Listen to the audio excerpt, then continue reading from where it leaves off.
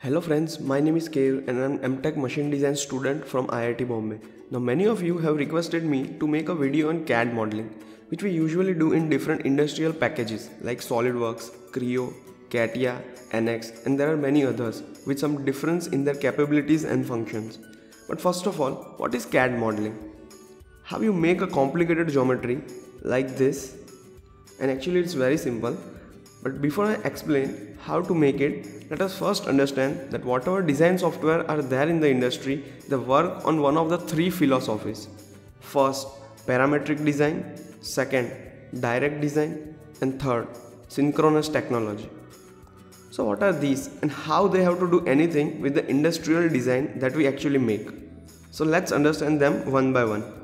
Well, first is parametric design. So just for your knowledge, parametric design softwares were first introduced in 1980s. Before that, there were no CAD-based modeling softwares available in the industries. Now, as you all know that any mathematical shape you draw have an equation. If it's a line or a circle, parabola or a hyperbola, ellipse, or maybe any other geometrical shape, they are all defined based on some mathematical formulas. So before 1980s, engineers have to use these mathematical expressions to make their geometries. But then a revolution came in the world of design when first AutoCAD was launched in 1982 and then Pro Engineer in 1987, which is also known as Creo nowadays. So what they did is that they combined these complex mathematical formulas with graphical user interface so that you can now draw an ellipse just with a click and create a beam out of it without involving any of the mathematics. Now because of these flexibilities in design, more complicated and innovative designs can now be made very easily. Also, one can make a CAD model and use it again and again. Not only this, you can make a design and transfer it to some another engineer, and just by looking at your design history, a lot of information about your design intent can be recovered without even knowing or contacting you. For example, let me explain this with the example of flange design, which is used to transmit power from one shaft to another shaft. Now to make this design, I will use Creo software, and I am sure many of you might have heard about this software too. So here I will make only one side of the flange to just show you an example. And here we will add features one by one to make a design. So first we make a circle.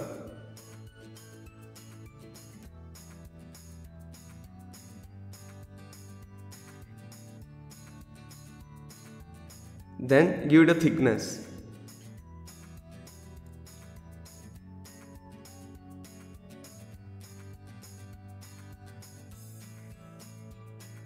Then draw another circle for making a hub. Then we will give it a thickness. Then draw a hole for mounting shaft.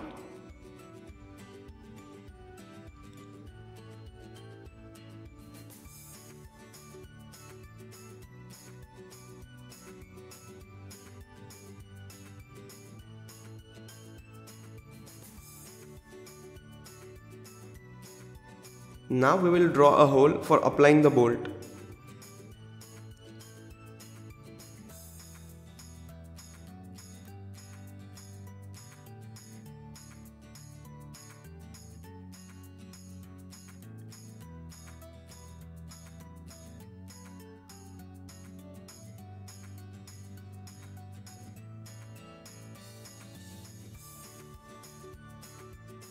Now we will pattern the hole along the circular periphery.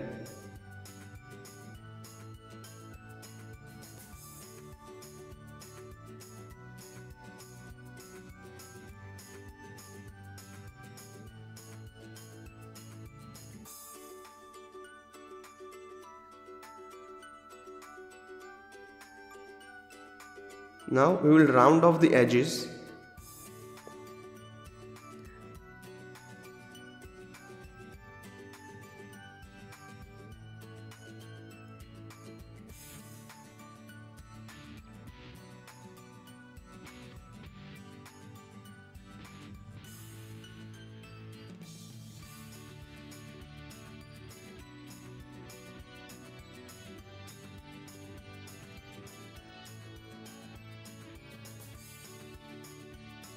and then draw a rectangular slot for a keyway.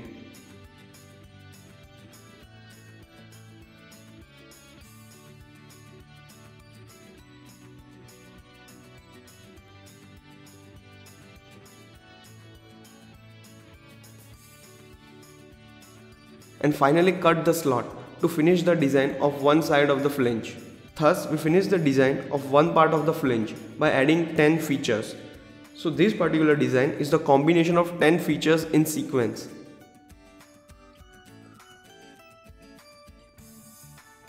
Here, the parametric software remembers and stores the history in the model tree on the left hand side, that which step is performed after which step, and based on that fact, if you send this file to some another engineer, he can look your design history and tell that how you made this model and what is your design intent.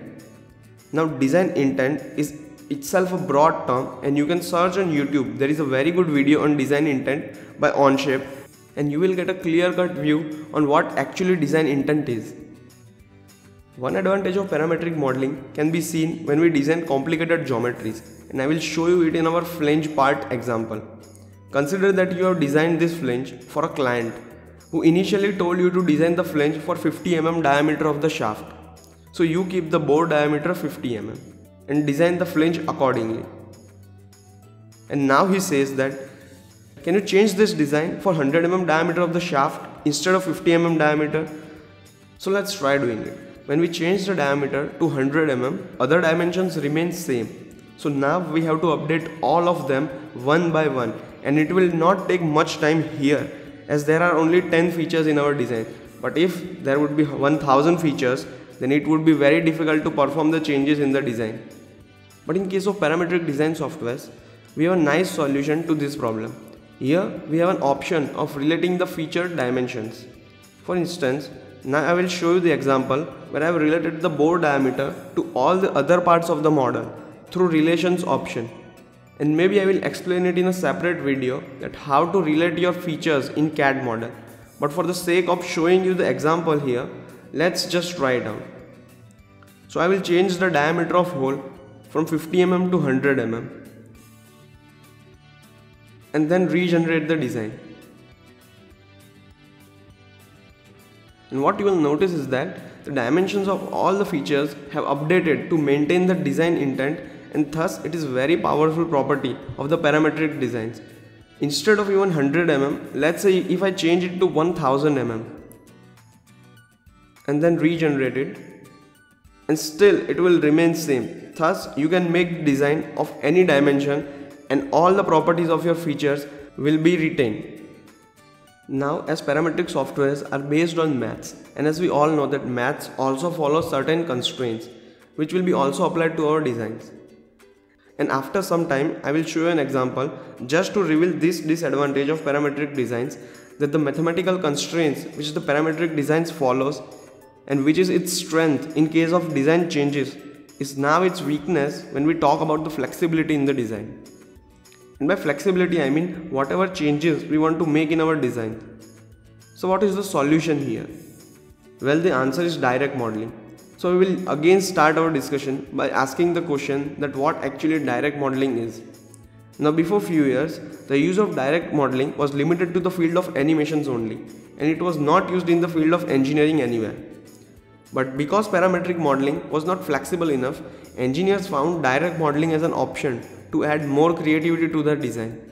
So just as parametric modeling is based on maths, direct modeling is based on pushing, pulling or twisting its geometry.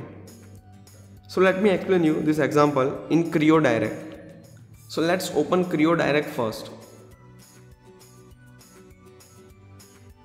It will take some time to open, and also we can open the geometry created in Creo Parametric into the Creo Direct. So we will open the same geometry of flange design, and here we will try to modify the design. So here we only have to select the surface with a single click, and you will see an arrow pointing outside and a circle around it. So as I told you, the philosophy of direct design is that you can modify any feature of any part of the model just by pushing, pulling or twisting with the help of circular arrow, regardless of the fact that which feature was created first. In fact, there is no design history, just like parametric design. One important thing about direct modeling is that here, when we make features one after the another, the software looks at it as a solid block when it's updated. And so it doesn't matter which part you create first or which part you create second, because direct modeling software does not save any history at all, regardless of how it is made. So the software here is programmed in such a way that its focus is only on applying the design changes that we have given to it without any constraint. So you can delete or update any feature in the model without hesitation, and it will not affect the design. And as I already told you, for direct modeling software, it's just a solid block with a hub and a bunch of holes, and you can push, pull or twist any geometry to change your design according to your wish. Thus, direct modeling makes your design more flexible to the creative design changes that you want to apply to the model, without carrying much of the mathematical constraints. There is one final feature that I want to show, and actually it's a disadvantage of parametric modeling, which I told you before, and the advantage of direct modeling. So for that, open a new file in Creo Parametric.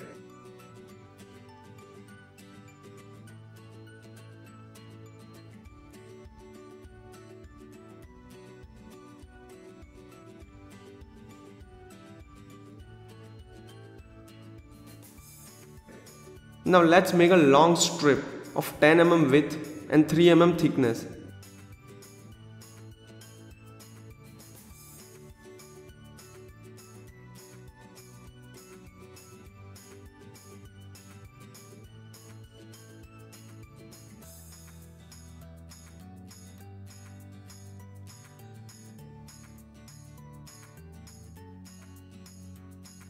And we will give its length of, let's say, 700 mm, and click OK. Now let's make a 2 mm hole along the length of the strip. So we will first take a circle and give it a diameter of 2 mm and extrude it to the selected surface and remove the material.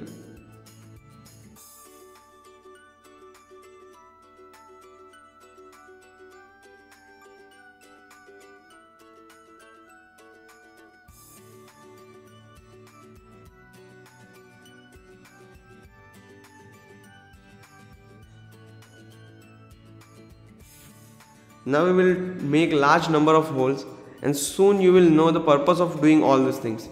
So select pattern, select the reference from axis to direction, and select the edge. Let the distance between the two holes be 4 mm, and we will make 150 such holes. So let's check if it's filling the entire surface or not. So we will increase the holes to 175 and let's make it 174, and we will click OK.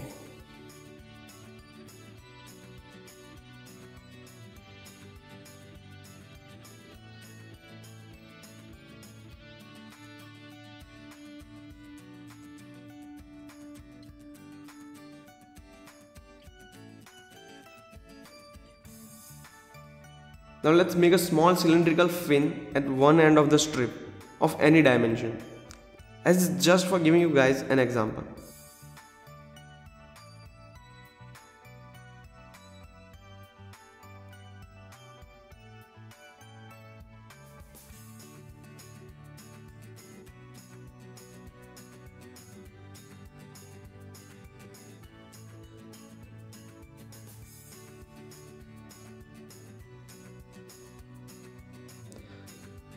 Now let's say that you change the thickness of the strip from 3 mm to 3.2 mm. And now, as you have seen, that even if we only made a design change in the height of the initial sketch, parametric software will update all the succeeding features to the current feature that we updated. And here there are the extrude features, those 174 holes and the fin. So the final point here is that in case of parametric software, if you want to make a design change in any intermediate part, it will update all the parts which are made after that feature, and it will take large amount of time in case of large and complicated geometries to make design changes. However, in case of direct designs, there is nothing like history of the geometry or intermediate parts. Here it is just a solid strip with a large number of holes. Also, you can change diameter of any hole or maybe thickness of the strip, and it will just update only one feature, and that's it. So it's not like that direct design only has advantages, because when it comes to design changes, unlike parametric design, direct design does not have the ability to relate dimension. And so the best way to get out of this situation is that you can use both parametric and direct modeling together. Now the third type of design is synchronous technology, which is used in Siemens software NX and Solid Edge. And actually they claim that this synchronous technology contains both the advantages of parametric and direct design without having their disadvantages. As of now, I haven't tried either of the NX or Solid Edge, so I will not be able to give you much information about synchronous technology. But as far as my work is concerned, I will tell you that I use Creo parametric software, as it was my first CAD software which I learned. And if you are a good designer, you will always find a parametric design software better compared to direct design software, with the exception of synchronous technology, as I haven't used it, and it's just my point of view. So that's all for today. I hope you understand whatever I explained in this lecture, and in case of any doubt, comment it now in the comment section below. Also, please comment how you like this video, and give this video a thumbs up and share it with your friends now. And in case of you forget to subscribe my channel, you can subscribe it now for more such informative videos. And at the end, thanks for watching.